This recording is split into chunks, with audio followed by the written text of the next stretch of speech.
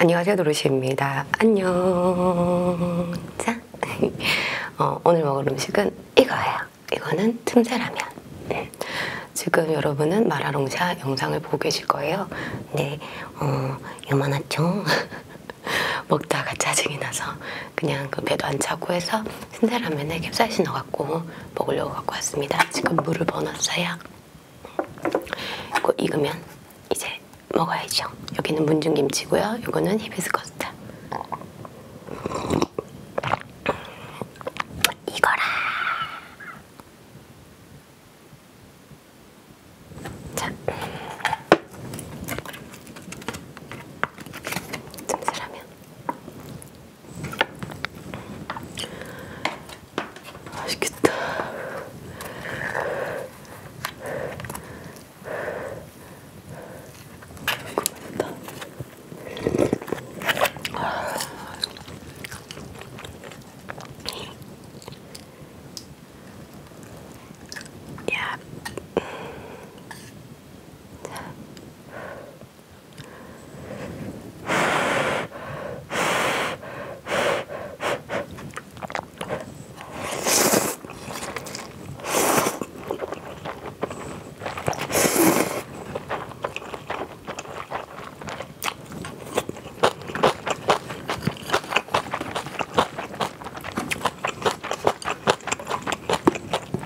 매운 게 먹고 싶어서 캡사이신 한 스푼만 넣어서 먹을게요. 조금만. 캡사이신 오랜만에 먹는 것 같아요. 다시 국물 한 입.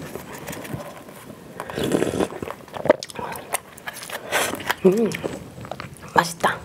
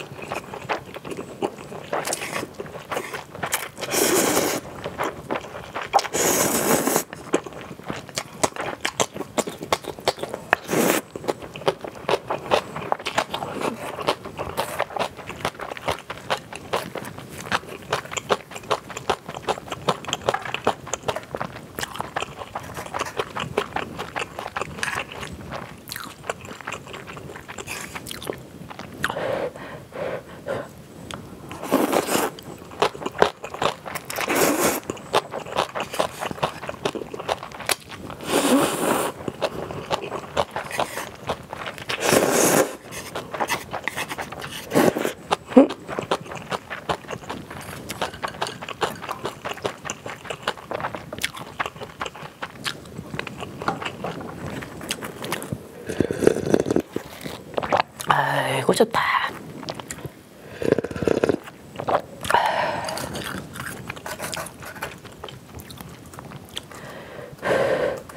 뜨거워요.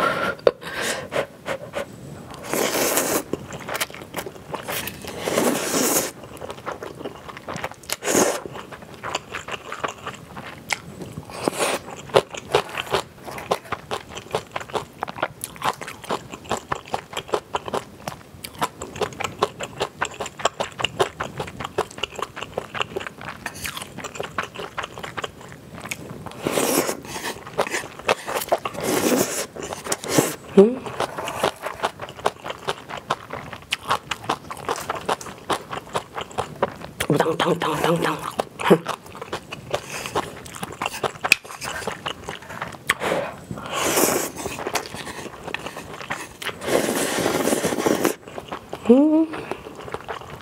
역시 라면.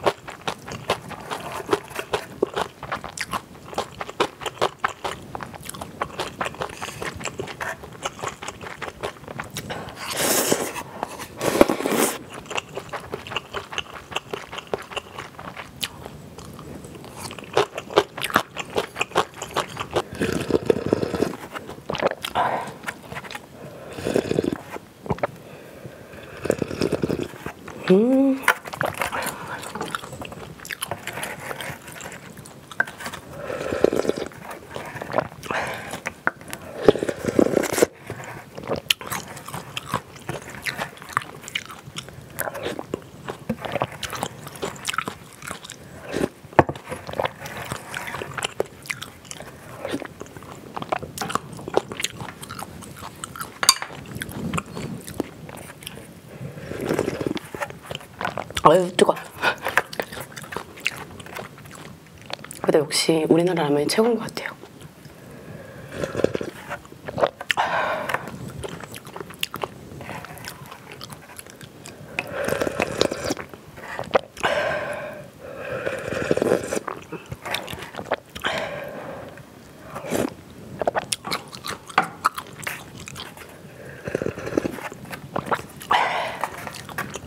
자, 맛있게 먹었습니다. 역시 틈새라면 짱 맛있습니다. 그리고 오랜만에 캡사이신을 먹어봤는데 맛있었어요. 이것도 정말 맛있는데 저한테는 베트남 고춧가루가 좀 더 매운 것 같아요. 좀 더 칼칼하고.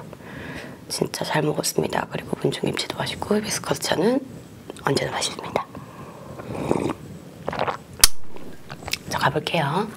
안녕. 어제 사랑해요.